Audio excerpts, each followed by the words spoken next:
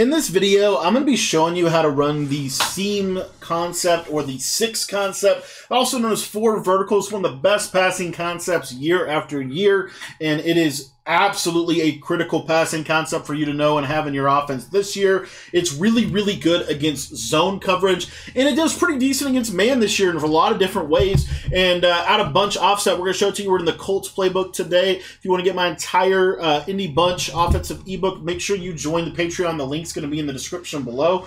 So really excited about this specific concept. I call it seams because we're going to be attacking the seams. Now, you can do this out of any formation in the game. Any formation in the game, you can run this concept out of it. But the way we're going to run this one is with bunch, and we're going to take a look at verts halfback under. Verts halfback under.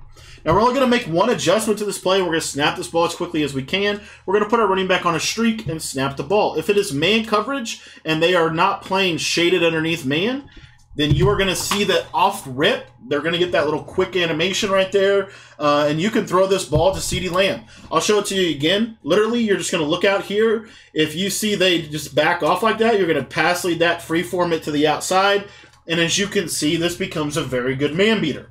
Now, what this does is this is going to force your opponent to have to basically play 2-man under against verticals. It's the only defense that they can really run to stop that. And so then what you're going to be able to see here is now you're going to have this high ball to your tight end that you can ag in the seam right there. Now, I'm going to show you how to run a good defense against this.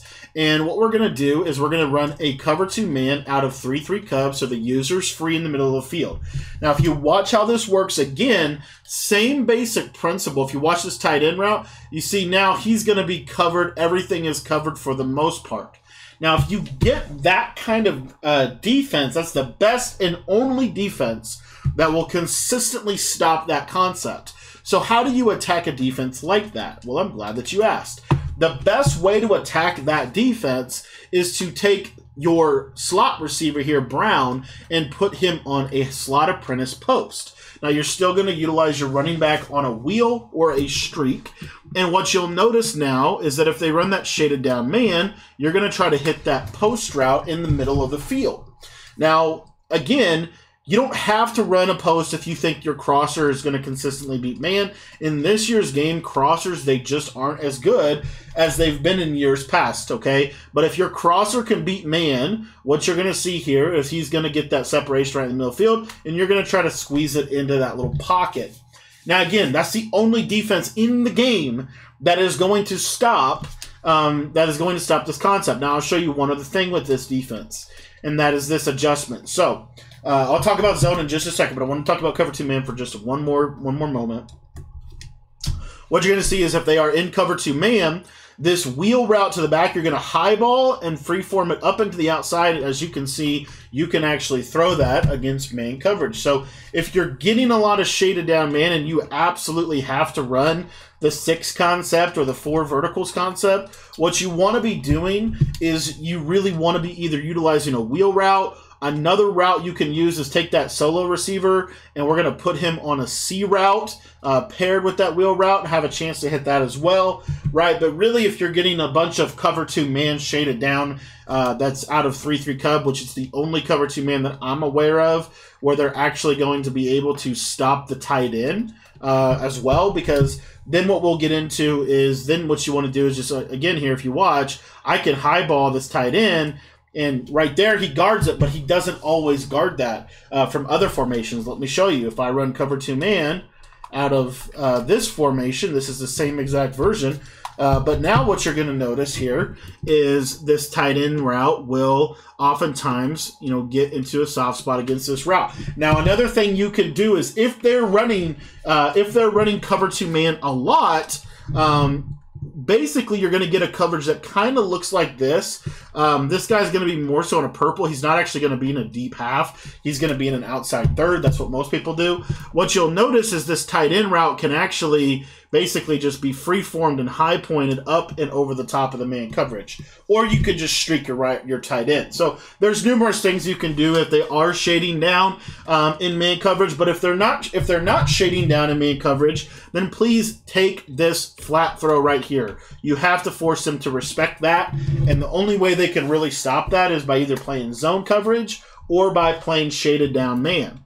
Now, if they go to zone coverage, this is where the seams really start to open up for us. What you're going to notice is that route's going to pull out zones, and you're going to basically be able to high point that tight end route right in that soft spot between the flat zone and the deep blue zone. So whether it be cover 3, cover 4, or the only zone that I know of that really hangs with it at all is actually cover 2, but what you'll see here is you'll also notice that my crosser kind of gets wide open in the middle of the field.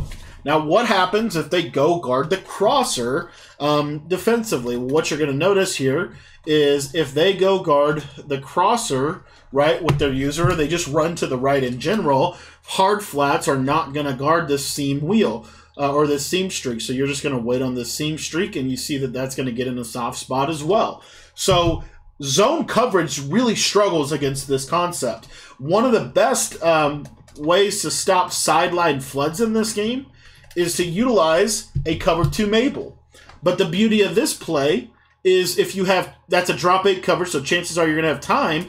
He's going to clear that cloud, and then you can basically throw that up and over the top of that defense. So again, you see how this verticals play really breaks down zone in a lot of different ways. Another popular zone defense is this right here, where we're going to basically play what's known as a cover 3 Mabel type zone, which is designed to stop any kind of sideline flood concepts. And what you'll see here is you see how that tight end is getting in that soft spot in the seam. That's why I call it seams. You can also call this 6. It's also known as 4 verticals, right? So you see there, it literally doesn't matter what zone we play. We're going to have a pretty good time with this play against zone coverage. Now, if you do get cover 4, another little pro tip is you can motion this guy out. And a lot of times what you can do is just snap throw him out there and force them to have to play cover 2 or man coverage. So if they're playing a lot of cover 4, cover 3, you also have that feature. This year's game, zones are just terrible at getting to the sideline, and that's why this play is so dang good and so effective. Also, please don't sleep on the crosser, and please don't sleep on your running back. This seams play is absolutely critical. Now, how can you run the seam play? There's other ways to run it. So another way to run the seams play is to use a seam wheel to the running back, and then we're going to use an out route to Michael Thomas. What I like to do if I'm going to do that is then I'm going to take Brown here. I'm going to put him on that slot apprentice post, and we're going to motion him across, because now we're going to be able to attack the seams on both sides of the field, and we're going to be able to attack the middle of the field with that little crosser. So you see how this concept is really, really good against zone coverage, right? So that's how you run the seams concept out of this. You can do stuff like this if you want. I think this is actually not a terrible concept by any means here. This is just taking advantage of the wheels on both sides, and then you also have your slot apprentice post for man-to-man coverage situations. So that's how I like to attack the seams out of bunch. I think every offense needs a concept